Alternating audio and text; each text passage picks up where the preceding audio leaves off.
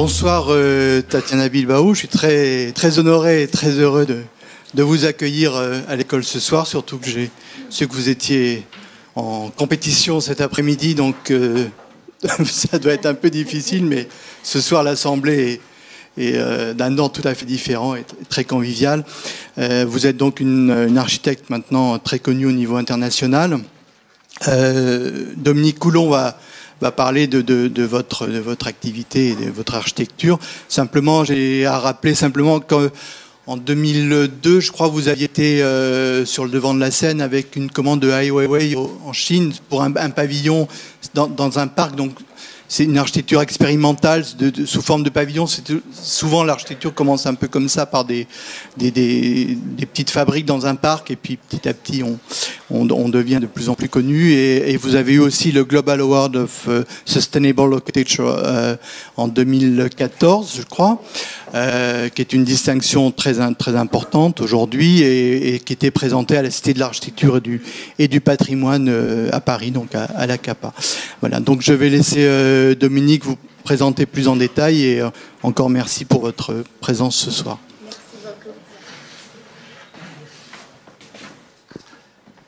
Merci, je vais essayer d'être bref, enfin je vais être bref.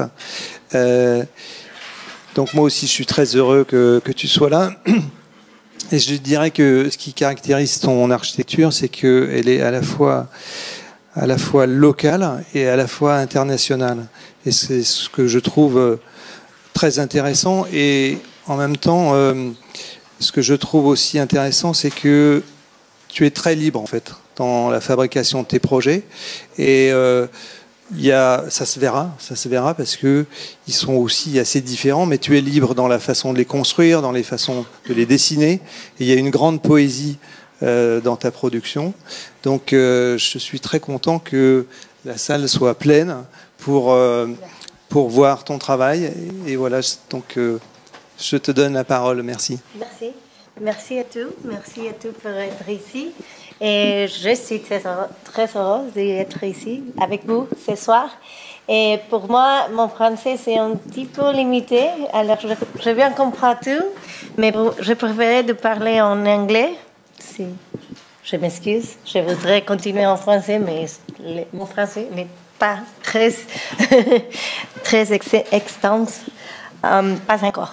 Je pense que peut-être... si on gagnait les concours, peut-être que je pourrais parler mieux après. I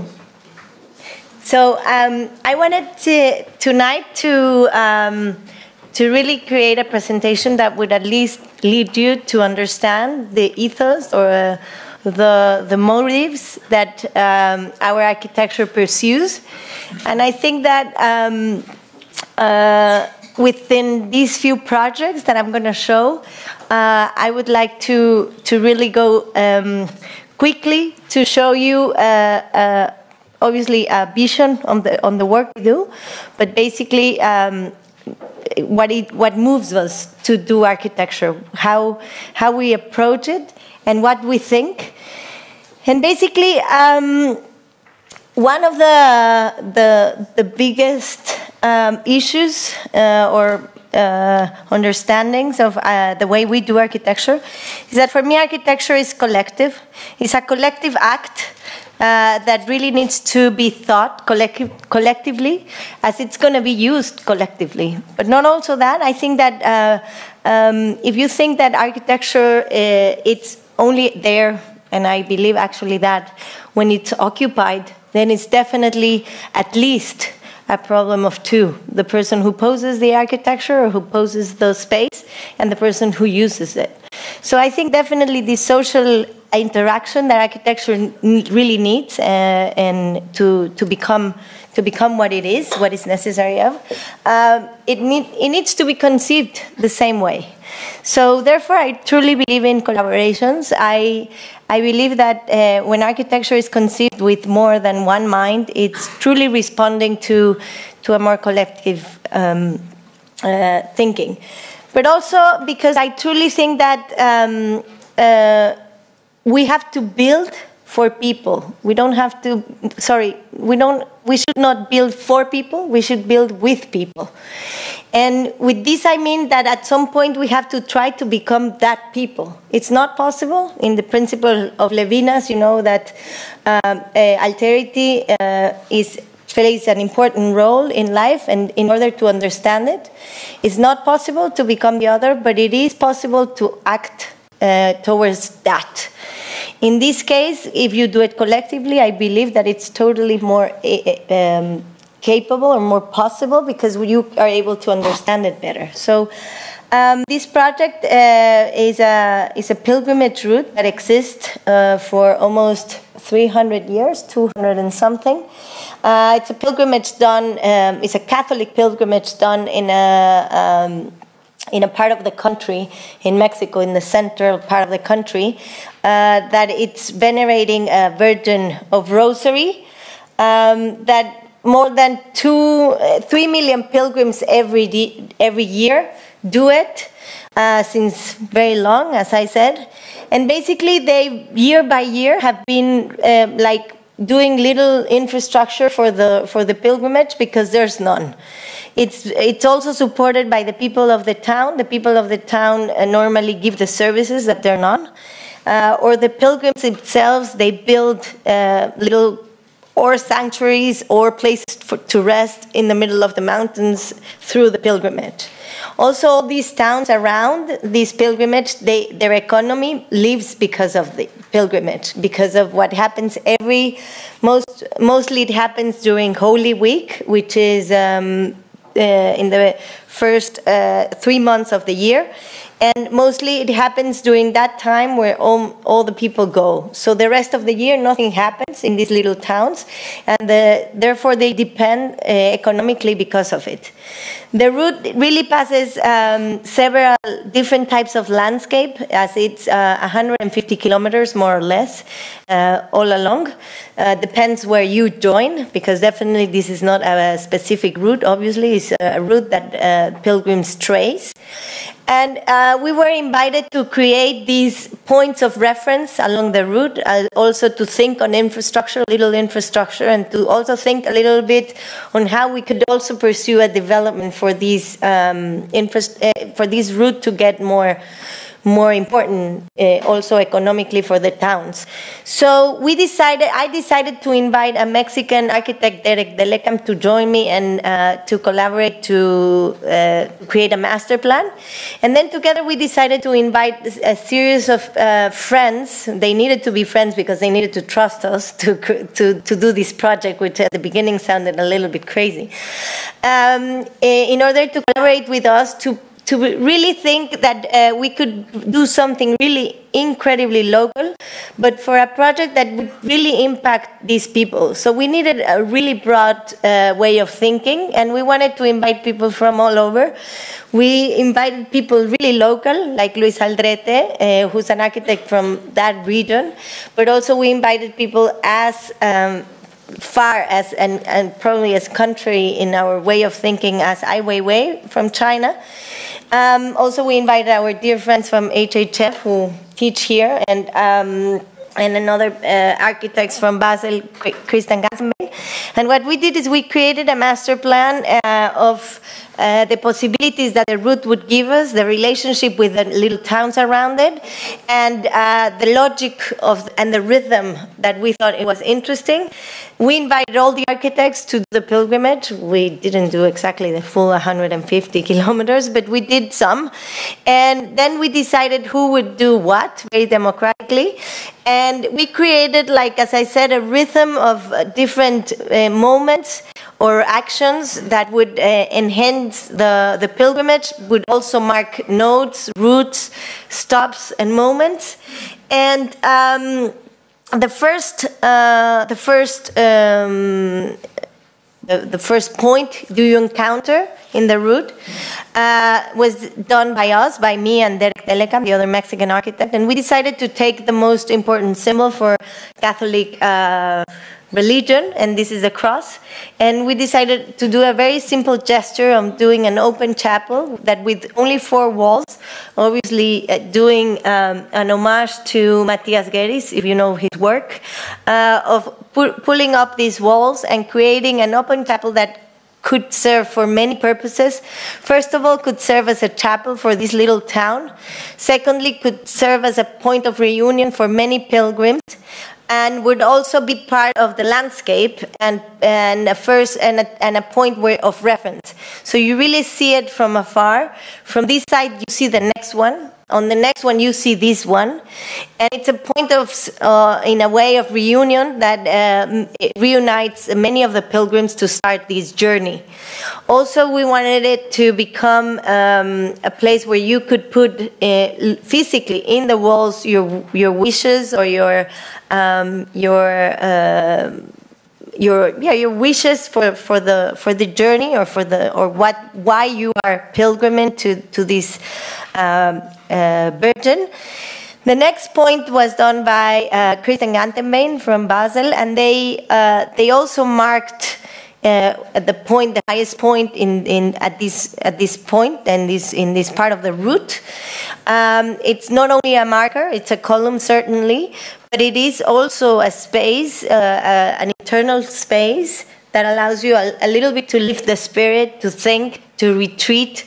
So it's an exposed structure, but also allows this individuality through this internal space of the column.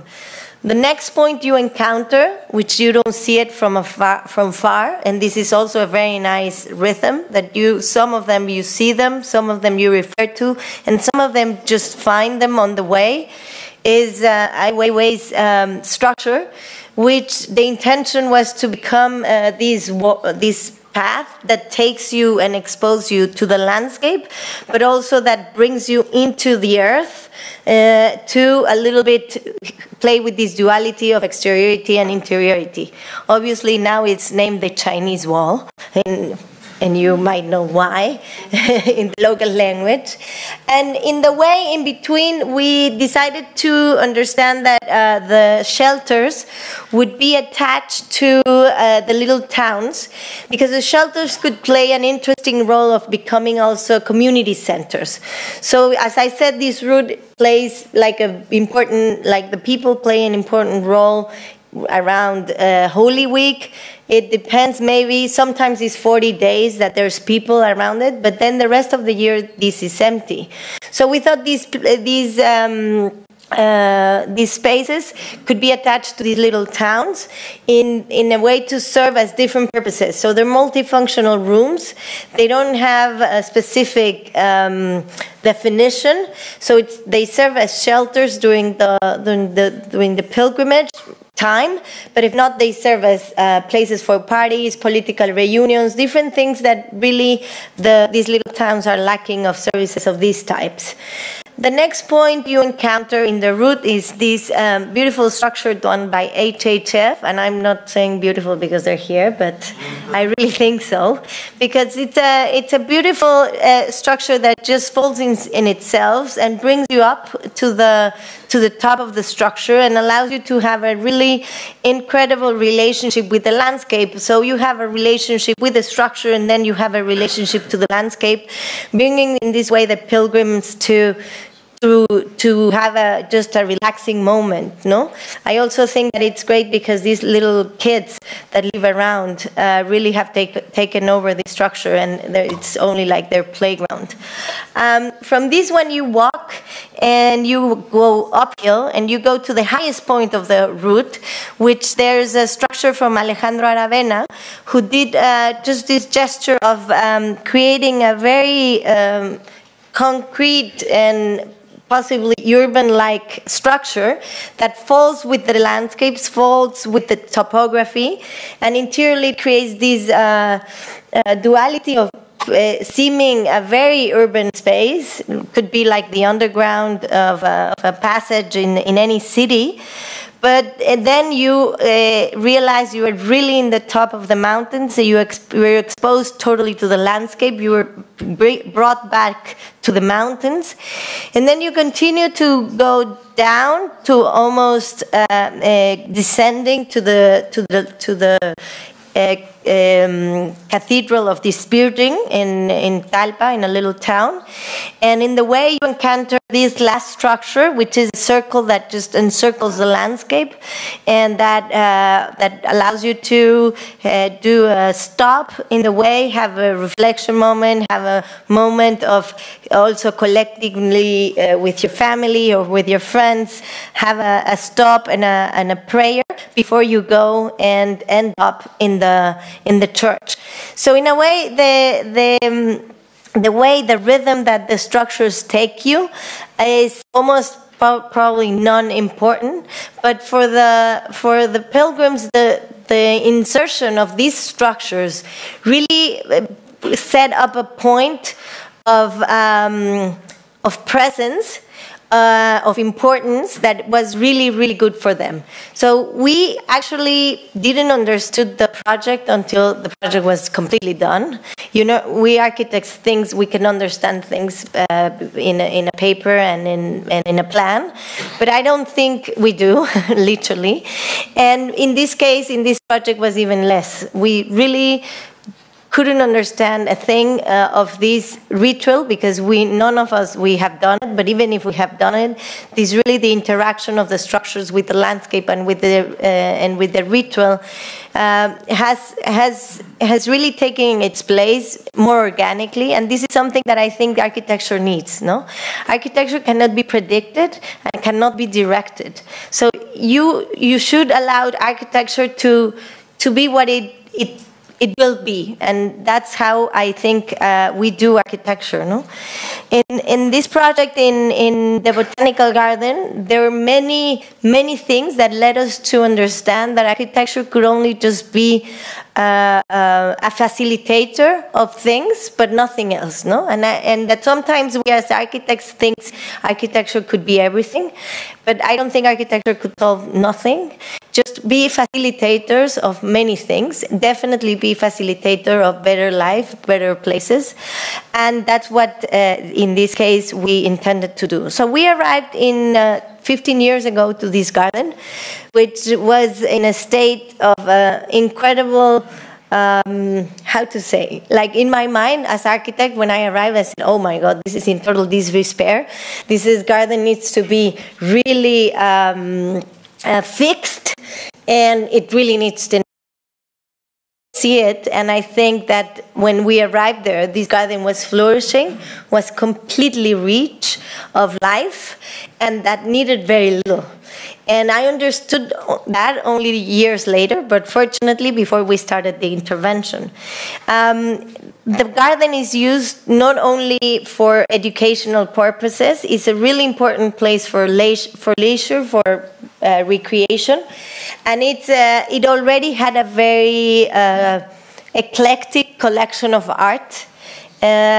And our purpose of intervening this garden, which is almost in the middle of the city, that depends definitely in this neighborhood connection and in these urban tissues, totally embedded in this tissue, was to really understand the role it played. No, so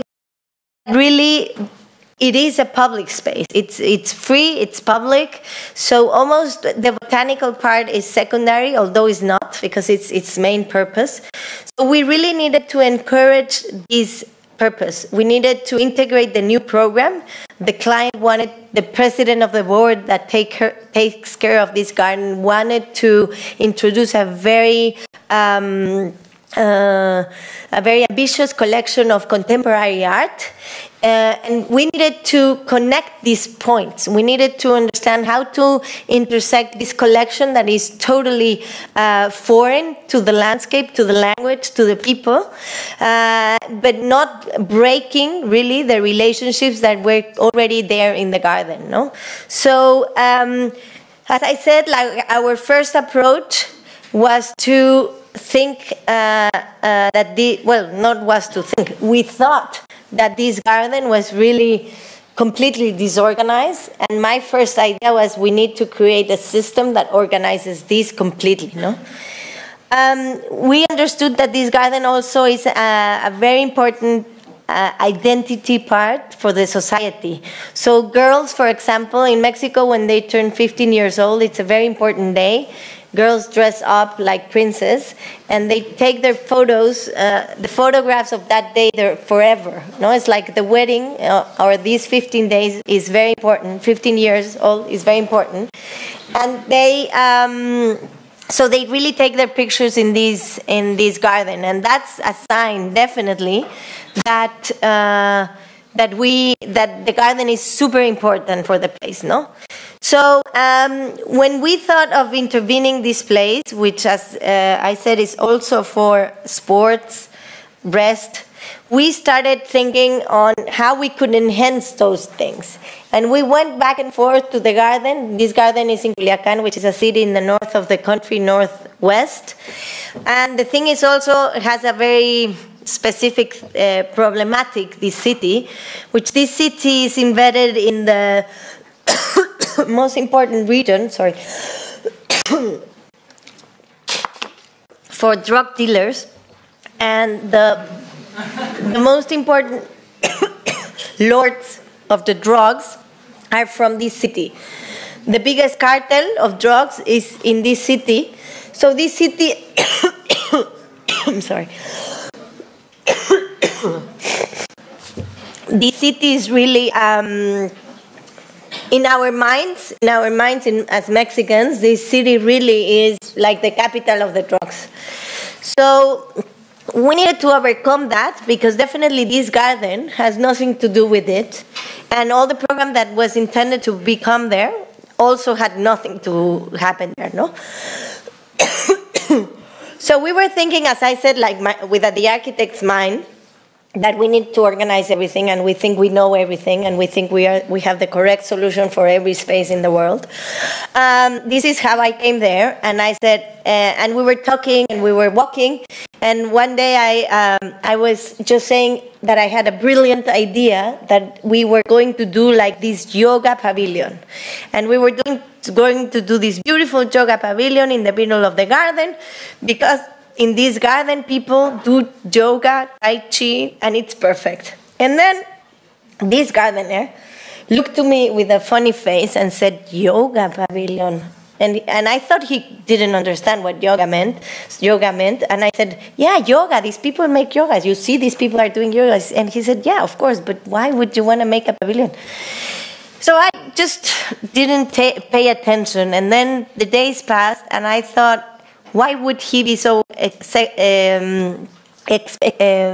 skeptic about it if it's a great idea? And then I realized that if we would have done a yoga place, we really would have killed the activity, because we would completely have a space that would direct the activity instead of it happening spontaneously in the garden. So we would have to create a program, a schedule, maybe the professor would start charging for it, and then we would really have created a conflict, and people who just go in there and do this very intuitively at any time of the day would just stop doing it. So when I understood that we really couldn't do an intervention that would impose nothing, because the garden had already an incredible activity. So I thought that the best thing would be for me, in my mind, so I needed an order, you know, like we architects in our minds, we need order. So I needed an order to direct things, to direct the intervention, but not directly to impose nothing. So we created a plan that would allow us to understand where we could do the interventions, and how we did it is we traced the branches of a tree, the Guanacaste, which they really looked like the plant that it was in the garden, and which at some point they allow us to create a system, at least, that would allow us to integrate program into the garden. So we just opened it and placed it into the garden, and we did a master plan. And with this, we have been intervening this garden through the years. So as I said, we've been working for 15 years in this garden, and our moves have been really concrete, very specific, very small. And the first idea is that we really think that this garden has a very diverse collection of plants, and that we needed first to understand those collections. Even though they're totally spread out, they're totally not classified, we really needed to understand what was the species there, what were the ecosystems, in order just to act in very small ways. So how, for example, we created this bridge in the middle that just connects the two palm collections, or the palm collection, really the passage connects you through, so you're able to see it better. Then we did this pond in the middle of the bamboo area, because in this way we could understand, we could enhance the ecosystem way better. Understanding that the palm collection is the most important, but also how to really promote the bamboo collection, because it's really important. We thought that introducing these very small spaces of discovering, for example, the water or the collection or the moments of rest, or introducing these hammocks to really allow people to stay longer in a comfortable space, or only to protect the collection, to allow these activities to really happen completely free and totally spontaneously. And we just decided to open the irrigation system, so people could really see how this garden is irrigated, because before you couldn't see it. And I think it's really interesting because it's completely done by gravity and manually. So it was interesting also to think how were little things that we could do that could just enhance the visit, like opening a passage in parts where there was no passages, or introducing some species to enhance the collection. And the art did the same. So as I said, the purpose was to create a very put in a very ambitious art collection. And what we didn't say anything to the artist. The curator, Patrick Charpenel, also didn't even say anything. We just invite the artist to the garden, and we just left them to decide where and what they would do.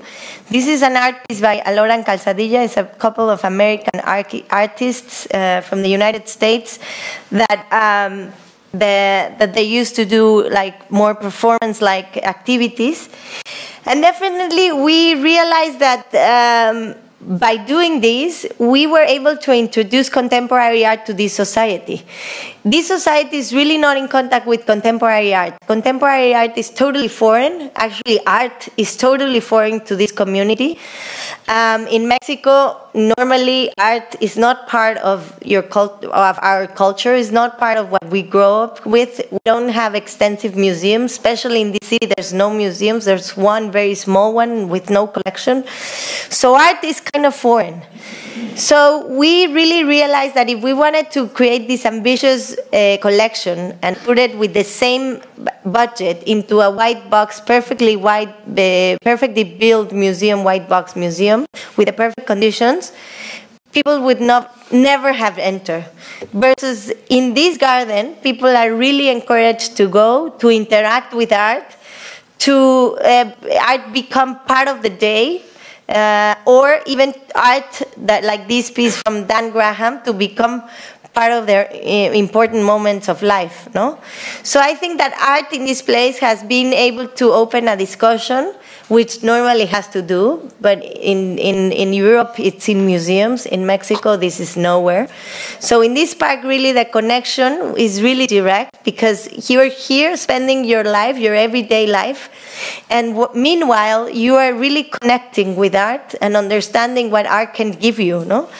This piece by Francis Salis, who's a Belgian artist living in Mexico for long, that crashed his beetle in this garden, really obviously created a lot of things the first time this beetle was there, like what the hell this drunk guy was doing in our garden, because people call it our garden, it's their garden.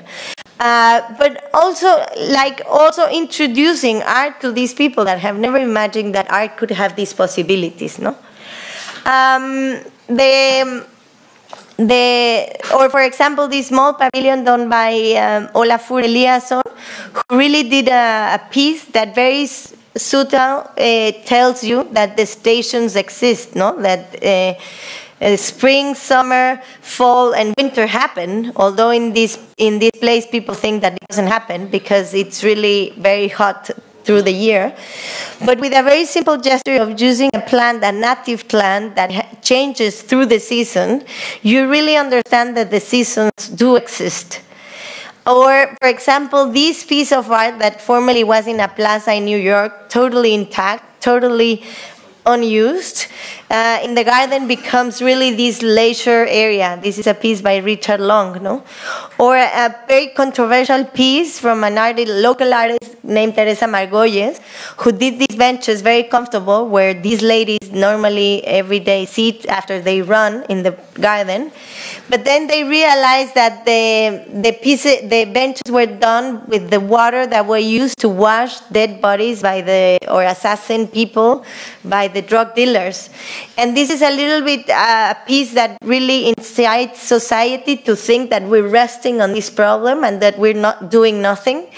But when these ladies found out that this was the technique that these benches were done, and they were done, I was there, so I saw it, literally.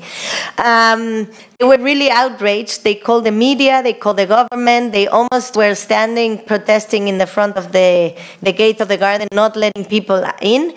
And then the garden decided to invite the artists to the garden, and now these ladies are the biggest promoters of the garden. So this is also something that art is doing in this garden, that definitely the conception of a museum breaks in this case and totally integrates into a life, an everyday life, that allows people to really understand art better in a place, in a society where art is not part of the game, let's say. This is a piece by another artist, Marco Rampri, or Roman Ondak, or Valesca Suarez. So art is it's playing a role, a physical role, a very important physical role in the place, but also intellectual role by creating all these questions. This is a pavilion by James Turrell, who did this very impressive work there, or for example, all the water faucets that were done by Atelier Van Lieshout. So the garden and the main purpose is always to be a botanical garden. So we said, okay, we're introducing this very important contemporary art collection. We really need to encourage and enhance the botanical part. And we decided to think that architecture could promote that by spreading in the whole garden and not creating one single gesture of a big building that would probably hold all the programs. That could sound practical, but then it's really destructive for the purpose of really reminding everybody that this is a botanical garden, no? So the first structure that we did was an auditorium, and this is an auditorium that the client asked us a room with air conditioning that could show a video of 7 minutes, an introduction for the people that would walk in the garden. And we thought, what a crazy idea to think that in a garden, in a botanical garden, you're going to go into a room to see a movie. So we just did a very simple gesture of doing 3 walls that are folded and that they really create these spaces that the client needed. A space to watch this 7-minute video, a space for waiting for the next group to enter the place, and a space that would really even be used for many other things. Not only for leisure activities, but also this has been a place for lectures and other cycles of movies, of showing movies or anything. The second area we developed was an area that we called educational services. And here the concept is very clear, where we really wanted to explode the program and create these pavilions that would only hold one program, the most reduced idea of it, in order to function, obviously. but to allow you always to, and remind you always that you are in a botanical garden. So these two buildings are a room, educational room, an auditorium, and then the services which are also in a different building, bathrooms and janitorial services, etc. So what we did structurally is that this is one gesture, is one shell, one concrete shell that falls into itself, 30 centimeters thick, and that our weather allows us to do that. I'm sorry that here you cannot, but we can. And that creates the space. So it has no structure internally, so we decided to design this to allow this space to really become one thing. But also, as I said, we broke the program. So in every space you are reminded that you are in a botanical garden. But also, if you need to use another space, you need to go out. And if it's raining, you get wet. It doesn't rain that much. But if it's hot, you get hot. And if there's a bird singing, you hear it. But if also you can see the plants moving. So for us, it was really important that architecture really promotes the possibility of you being outside, which in this city is kind of because people like to be in air conditioning spaces, no? Also, art was artists. Some artists wanted to relate with architecture, such as this one, which is an artist called Tercero un Quinto, and they decided to bury the ruins of a little hut that was there before our buildings arrived, and this to create also a ludic space for kids. We also wanted the strategy of these buildings to be one thing, to have one material, concrete, basically, to become everything, no? So the concrete is the structural definition, the aesthetic final definition, the insulation, the acoustics protection, so everything is in this shell, which is concrete. And we also wanted these to be concrete because we wanted nature to become rejected but accepted at some point, and that also would really eat I'm sorry these buildings more. Same strategy, as I said, we started these buildings, we started this project 15 years ago, and through the years our architecture has changed. We see architecture that doesn't need all this kind of complexity in the gestures, of geometrical complexity in gestures.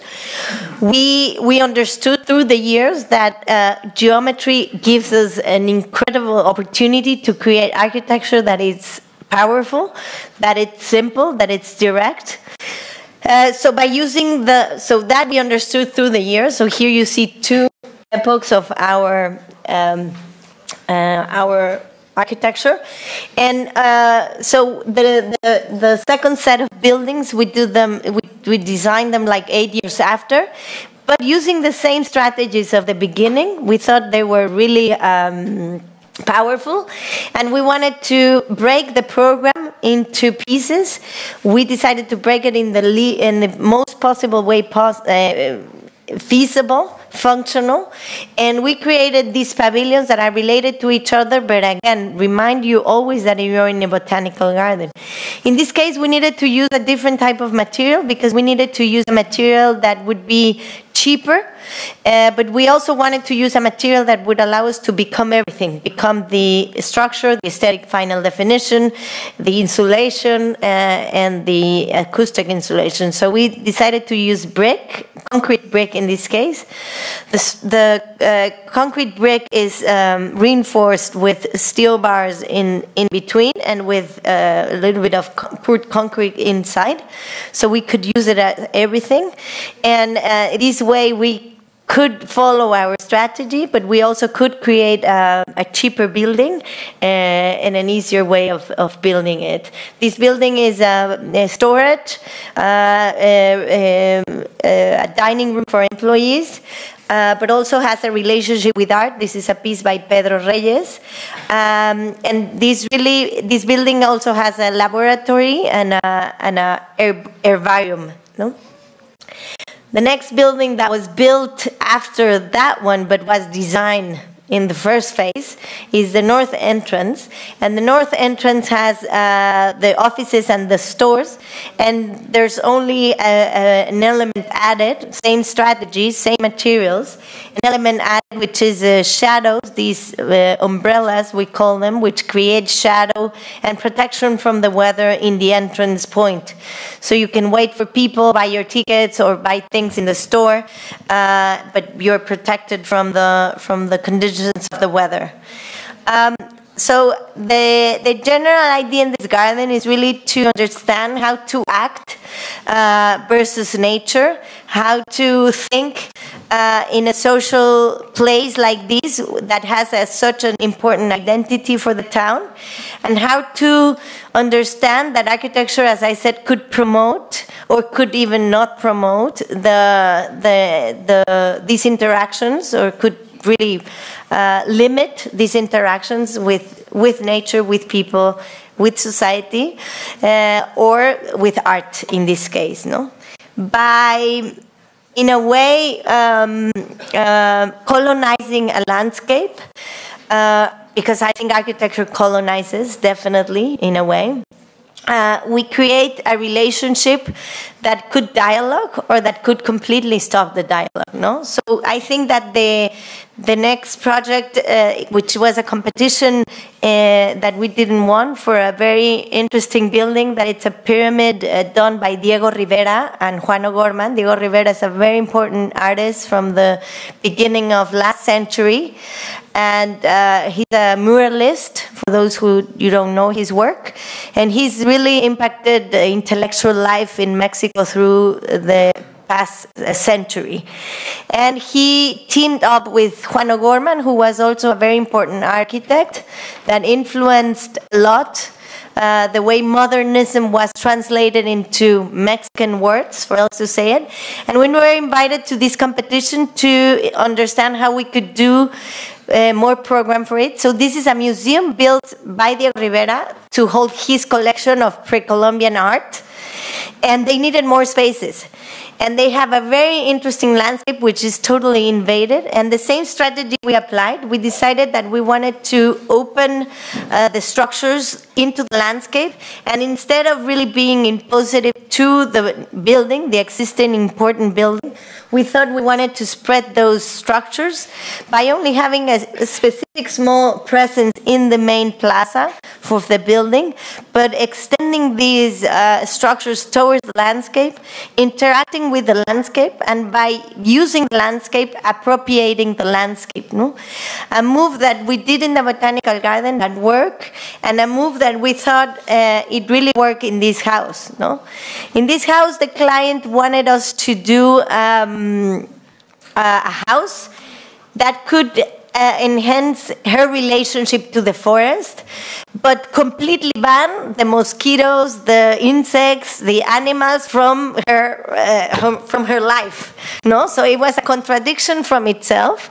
So we decided to create a contradictory building that has a completely refractive surface that rejects totally the nature. So this was a conflict, because she first said, I want to have a house embedded in the forest with nature, but she really didn't want that. So we created this contradiction as well of a building that rejects completely the nature by reflecting it, but spreads out in three different small pavilions. So there's a main pavilion, 2 rooms. There are 3 structures. So we decided to use 3 materials, and for the main house we used as a main material the glass. The secondary material, a brick that we developed specifically for this house, and a tertiary material, the wood. The glass, as I said, that rejects the nature, but in a way, in the interior, also allows you to be part of the nature, but reflecting you into the nature. So the reflection takes you there. The materiality falls again from the exterior to the interior and creates this screen as well. And as I say, the tertiary material is the wood that protects you from the light of the direct light of the rooftop. The second pavilion, the idea was to use one of the other three materials to become everything, to become the primary material, which is the brick. So we use the brick for the walls structurally. We use the wood as a secondary material to create the interior spaces. And we use the glass to just separate you from nature. No? So in a way, we decided to use the materials primarily in one of the pavilion each, and then using those materials in those three pavilions differently. No? The third pavilion, which is a pavilion done in wood, is not yet built. It's going to be built in the woods. But in a way, as I said, like the idea of utilizing nature to dialogue, to create and to pose the starting point of a question, allows me also to understand or to think that architecture is also a language, that architecture is used in this case to start a conversation, and that this conversation is going to unfold through the years because nature changes, and through the seasons because nature changes through it. No? Architecture for me, cannot be completely called architecture if it's not built. I do think it's important to theorize architecture, to understand architecture, to draw it, to model it, to research it, to talk about it. But I think that it doesn't become architecture until it's built and occupied. So in this case, we were approached by the client to ask us for a building that would be built in a description that she did of a house, a weekend house in the shores of a lake. That would, in her description, in my head, when she was describing it, it added like 300 square meters. And then she described her wishes of a really double height space, an open kitchen, a really luxurious space. And then she said, at the end of the meeting, she said, by the way, I only have 100,000 euros to build it. And we're like, ooh. So she left, and I thought we have to tell her that she needs to increase the budget in double, or she needs to decrease the square meters in half, her ambition in half. And almost when I was going to do the call, I thought, well, then she's going to call a local contractor, and we're not going to be able to do architecture. She's going to do an ugly house. Well, for me, it was, in my thought, was ugly. And then we're going to fail. So we really have to do architecture under the condition that it's there. So the conditions is she wants a house that big, that ambitious, and she has that money. So we have to find a way to do it. And so we started the project, not thinking on a square meter operation, on a aesthetic operation. We started thinking what would be the really nice material that would allow us to do a house with this amount of money. So we thought of the earth of the site. Definitely that was the most obvious way of thinking. We tested the earth. The earth was good for us. So we started thinking in a project that we needed to design within the conditions, the normal conditions of the usage of the earth. We couldn't play with the earth because obviously that would bring us to more expenses. So we used the earth to think that we could do this structure. We understood that we needed to create models of 60 centimeters. And then we did only these two squares, crossed on other two, and we, with the public space crossing them, the private being those two squares, and very simple gestures, and using these walls or this earth to become everything again. What I say, they are the aesthetic definition, the structure definition, the insulation definition, and they become everything. They allow us to become everything, and in this way also to arrive to the budget. We decided also to use kind of a small pigment that would allow us to give scale to the building, so you as human can relate into the building in a more direct relationship by playing with the colors, and then the scale will increase through the height, and the colors would disappear. The the possibilities of the material were really enormous, and were really allowing us to arrive to the definition of the ambitions of the project and the ambitions of the client, the ambition of the client. Definitely we succeeded, because now we have a client, this same client, we're doing her private house in Guadalajara. No? By understanding architecture as a gesture that allows you to probably pilgrim through nature, we were asked to design a house in a project in the north of Catalonia. Half a country, half a state, undefined at this moment, and that the place is a very beautiful forest where some other architects are also designing a house.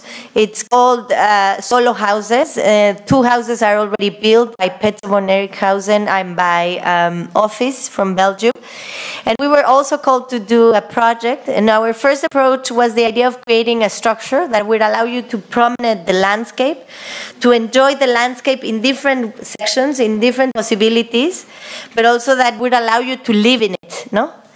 Probably, fortunately, it was not accepted by the mayor of the town, and we were asked to do another project, and we decided to use the same strategy of having the allowing you, creating a structure that would allow you to promenade the landscape, in different possibilities, in different heights.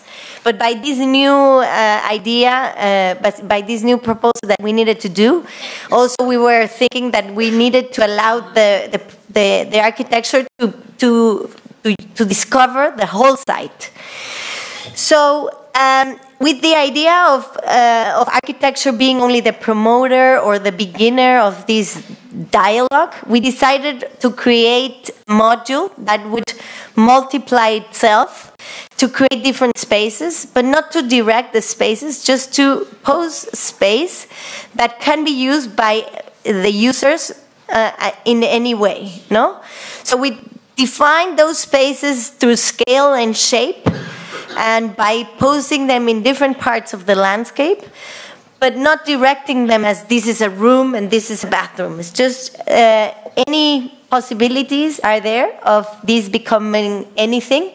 So this structure can be used as separate rooms, as one room, as one structure become one family structure and the rest more open, as leisure spaces or private spaces, depending also on your wishes, but on the and on your references and your possibilities, because we think every human is different, and we cannot create structure for every human because we are just one human being, or maybe a collective, but not enough to think on the other. And this is where I come back to the first idea of becoming the other, and just posing something that we think is beautiful, but that the person could use as whatever, no, as something that allows this interaction or this possibility of the other to really interact and transform this space, no. This is something that has allowed us to think really further, and that has allowed us to think that we can act differently. No? Normally we get a proposal or a request for a project as architects, and we are asked to fulfill square meters and rooms. So you get a proposal of a project and you get these numbers. No? Normally you get that you need to do a house of 300 square meters with 3 rooms, 3 bedrooms, 1 living room, 1 kitchen, 2 bathrooms, blah, blah, blah. And then you need to do 2 parking spaces. And by code, you need to fulfill this height and this size and blah, blah, blah. And that's a mathematical operation that I think it doesn't bring out nothing, and that it's really suppressing the way we do architecture. So this is why we started to think that we could do architecture from a different point, although we need to fulfill all those things at the end, because otherwise it cannot be built. We definitely need to start with a different idea. And in this case of this project, we were asked to do a house that allows the new way of living, which I don't think it's new. I think it's just been existing there, but now we think it's new, which is living and working and having children at the same time. It's in Germany, in the Lake Edersee, and this is where we were asked to do this house. So they obviously gave us a brief with you needed to do 3 rooms and 2 bathrooms and X amount of square meters. And we started thinking, why don't we define the spaces through activities and emotions instead of square meters? And why don't we define those spaces in the way we see them? How do we see them? And we created this chart to understand those activities and those emotions that we think that are important to promote in a space. And then we chose those spaces we really think they can create a living in general. We chose 6 spaces. We enmark those spaces that we think that they do that. Then we collage those 6 different spaces separately. So we started doing a space that promotes really the relationship between the neighborhood, the community, and the family that lives there. A space that promotes more the individual or more family leisure life. A space that promotes more the life within the space, but within the family, but in a more relaxed way. Or a space that is protected internally, but has the views to the exterior, but allows to have these more interpersonal spaces, or spaces that promote more the internal activities, private activities. And then we collage them all together, and this is how we started the design. So instead of starting really with square meters, we started with ideas, we started with sensations, we started with activities, with emotions. We graphic them, and then we put them into a paper together, and this is how we were able to understand our design. And by then applying all the rules that we had to follow, we created the house. No? So the combination of both allows us to arrive to the design, which we finally presented in a way that has all the 6 spaces, and that becomes a house. No? And this way of thinking has allowed us to think further in a project that I'm going to present very briefly that we're doing in San Francisco. San Francisco is a city that has been really pressing the poor by gentrifying areas that were normally occupied by diverse population. It has gentrified the thing as much as not giving transport to anybody but the people that work in these tech companies. The area where we are acting has a very high risk of gentrification. It's a former industrial area, and this industry it obviously is now gone. It's taken outside of San Francisco, so all these beautiful sites are there for us to work. So that was a former power plant, and it still has a substation, an electrical substation. So the first task for us was to create a new substation here, to move it here. And then when this site is free, to create a master plan of something that can happen there. So the first thing we did is we designed the substation here as an iconic space that would allow also a public space to happen. And the second move we're doing now is to program this new site. So the company who hired us had been acting with the community since long. So the community has been invited to the site to think what can be done in this place. So we already had like a very intense mixed-use program that the community wanted. So we knew that the mixicity would be something that was important. And again, we graphic that, we collaged it. We understand that the industrial identity needs to be present. But we need to create a habitat. So how to create a habitat there? We started thinking that we needed to create a set of relationships again, like the other two we did.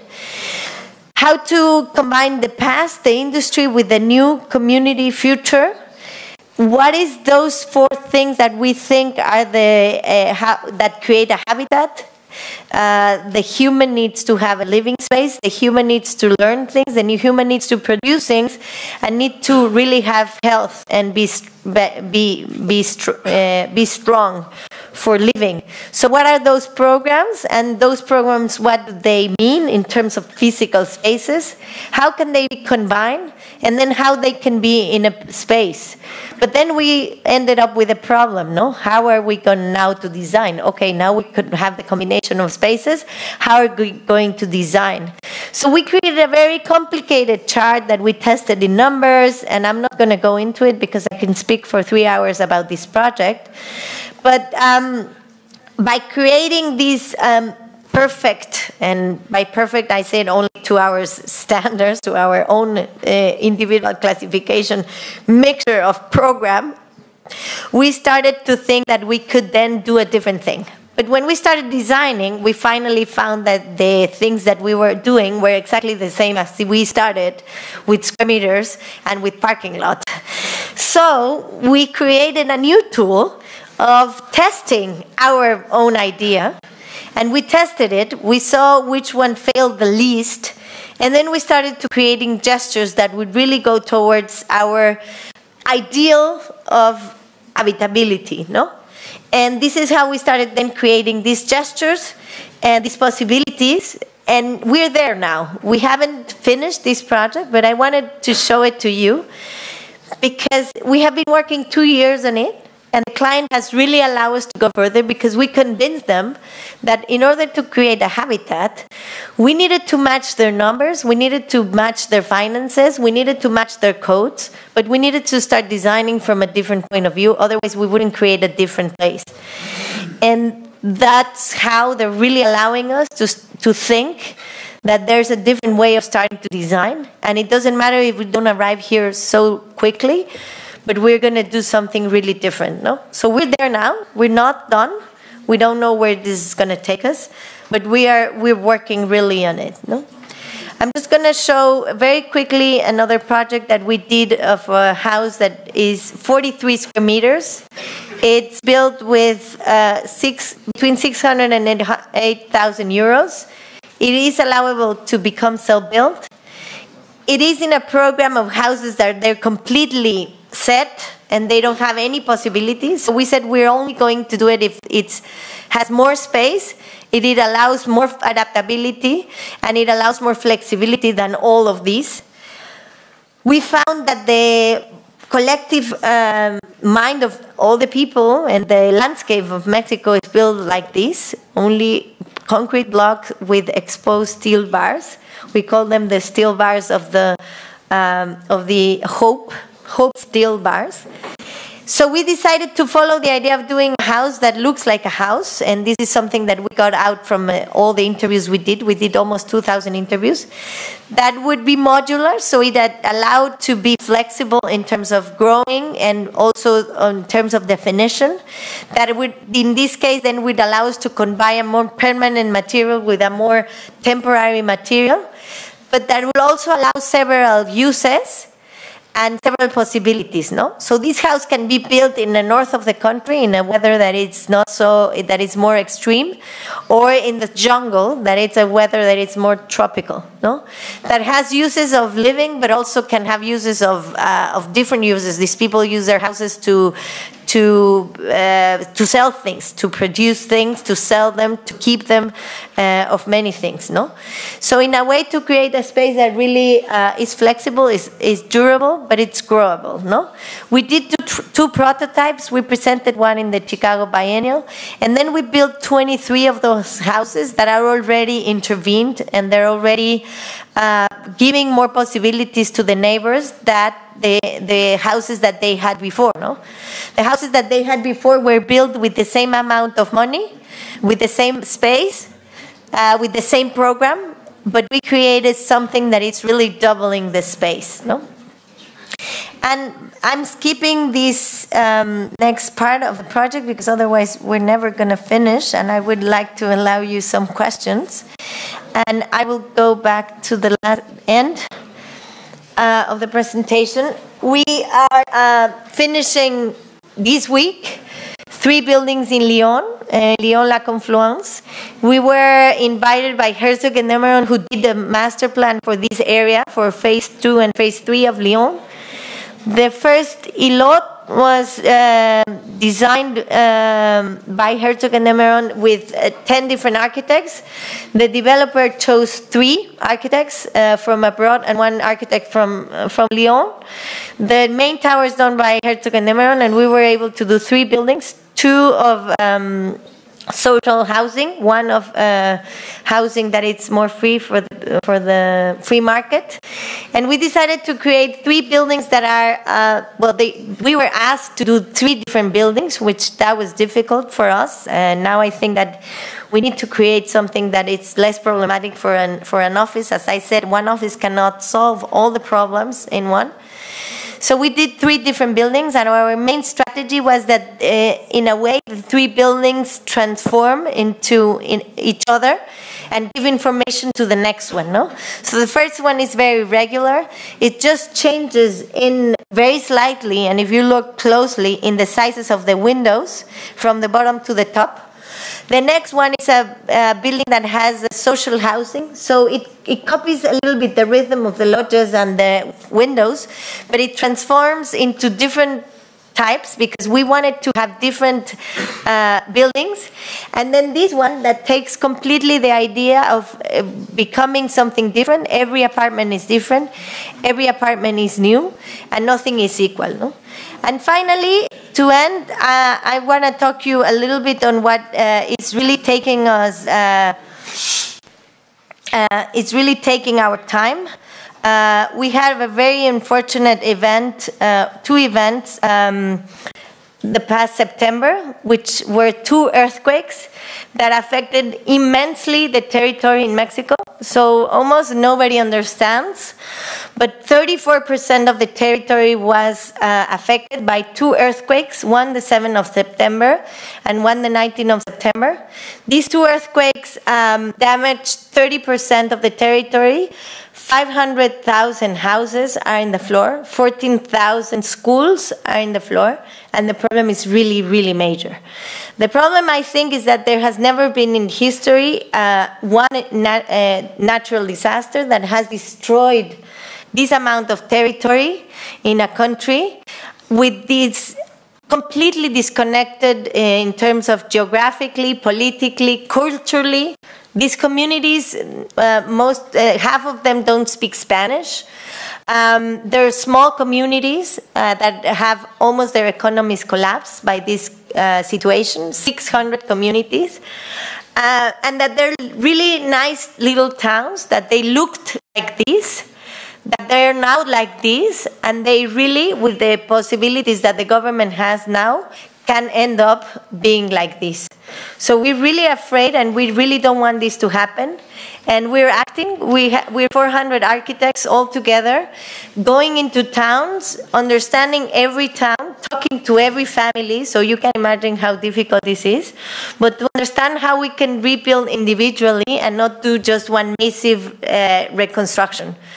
This is really a hard work. It's a work that it has reunited so many offices that were probably not even talking to each other, but that really needs our help and of everyone. And so this is now taking us almost all our time. And with that, I think I end up leaving the time that is best to questions and comments and whatever. Thank you very much.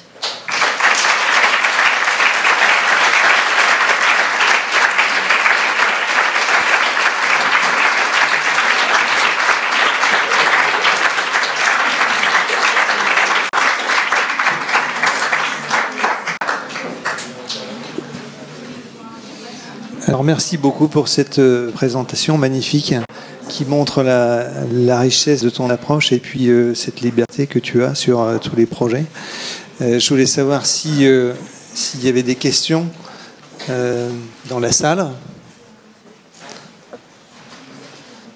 S'il y a des questions ou pas. C'est très compliqué de... Vous pouvez poser les questions en français. Hein. J'ai bien compris le français. Et alors, autrement, s'il n'y a pas de questions, peut-être... S'il y a des questions. Okay. D'accord. Okay.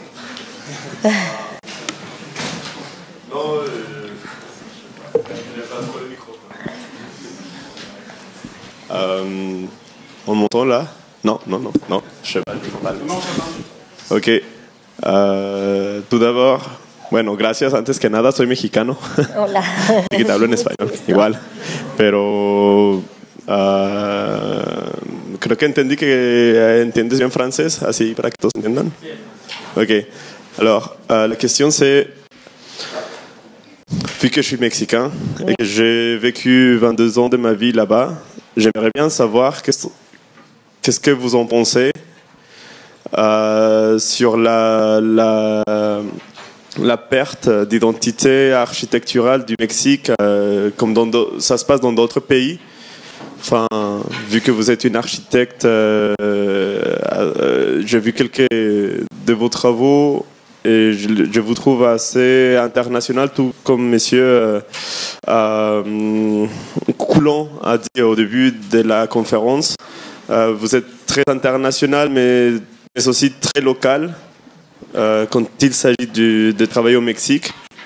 J'aimerais bien, qu'est-ce que vous en pensez, enfin, sur la perte juste de l'identité, voilà.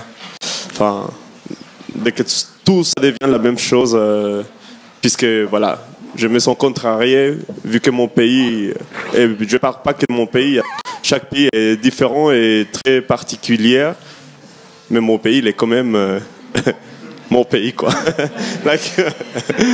We, I think, and correct me if I misunderstood your question, but I think I got it. I think that one of the really most damaging things that have happened in Mexico is the production of social housing.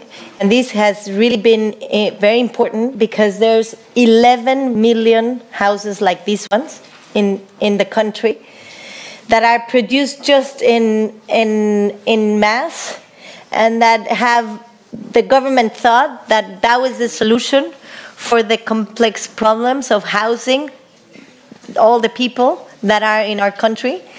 And unfortunately, by trying to create the ideal of life, what they created is completely the loss of identity, by understanding that a house can give these things to a person, but a house that it's far from the city centers, a house that it's 43 square meters, that has really no possibilities of giving identity to no one, and that really even,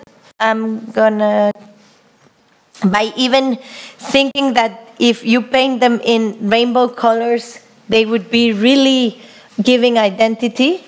What only happens is taking all the identity away from these people, because these people become a number. So if you think 11 million people live in these type of houses, even if you think that this is a beautiful landscape, and why would this be wrong? It's because these houses are 43 square meters. They are like 3 hours away from the works, from the jobs, from the city centers. People have no cars, no transport, no possibilities of getting there. And they really have also no possibilities of developing a life there. And this is 11 million people. So I think that the loss of identity, in this case, it's really been increased by this production of this housing. And that even though people try very hard to create their own identity within these walls, it's not easy, no? So I think that the problem is the combination of a bad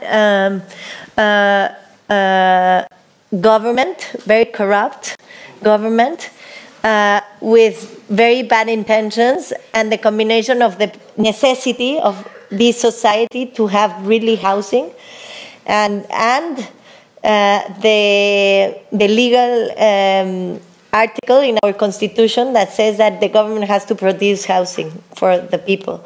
So these three things all together have created this in the past years that have really killed identity in our country in a very big way. Thank you. I think that's an interesting question. I was wondering when I saw your lecture, what's the role of vernacular architecture? What's the role of Mexican vernacular architecture for you? And what does make you Mexican? I do think that what makes me Mexican is to think that we need to build with the minimum. So we really think that we need to take advantage of every single thing that we use. Meaning what I show in our projects, even though we have enormous budgets or very little budgets, we only use a material that would allow us to create everything, the space, the expression of it. And we rely on that, and we don't rely on detail. We cannot rely on detail because, first of all, we don't have the hand labor, the specialized hand labor that would allow us to create these very beautiful details as you do here, for example, more in Switzerland, I have to say, but but also in France, way more than in Mexico. In Mexico, we have to rely in the identity of the architecture more than in the detailing of the architecture. No?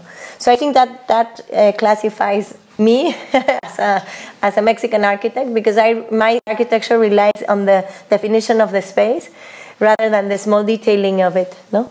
And that the space is defined by its materiality, by one gesture, no? One single gesture that would allow you to really do something, because otherwise it fails, no? I think that is why these things fail. Is there some historical vernacular Mexican architecture which is preserved, and can you relate to it? I think it has the same principles. I think vernacular architecture in Mexico relates exactly on that, no? On one very important gesture, for example, color. No? Some of them are color, some of them are materiality, some of them are space. Like Mayan architecture, it's really interesting how they rely on the definition of the space, which is one single circular space. Or in Oaxaca, the architecture relies really in the color of the architecture. So it is a box, but it's really colorful and really open, for example, to the community life, which doesn't happen here, although they're painted in colors. Or the architecture more in the north, which relies on the materiality, no, in the earth or even in the wood that is used to define the space, no. So it really relies on one gesture that becomes everything that does the architecture what it does. Ok, alors moi j'ai pas de questions, mais j'ai une bonne nouvelle pour toi et pour Strasbourg aussi, puisque en fait Tatiana était venue pour présenter un concours qu'on a fait tous les trois, hein, et puis on a appris qu'on l'avait gagné. Voilà, alors je pense.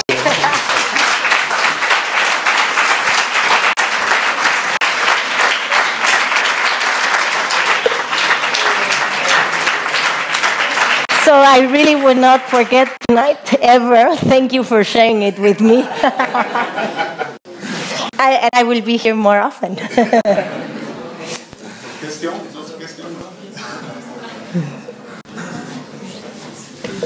I'm sorry I wasn't at a conference. It was impossible to come. But you use isolation for your houses because it's very cold, Mexico. It's 2,000 in altitude. Yes. You use isolation. What kind of isolation? No, Mexico City has actually the perfect temperature. Although it's very high, we're in the tropics. So temperature is really nice. Yes. It never is too hot, never too cold. Yes. We have a beautiful temperature, which is changing. The weather of the world is changing, unfortunately, so it's becoming hotter and colder. But normally the temperature is very mild, so we are able to use, as again, one gesture to help us to become everything. So insulation and everything comes in one single structure, because we also need to economize the means. We don't have a big economy, so we need to work with these things. I love your color you use, like Barragan.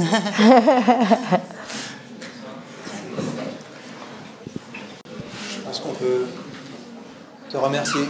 Merci beaucoup.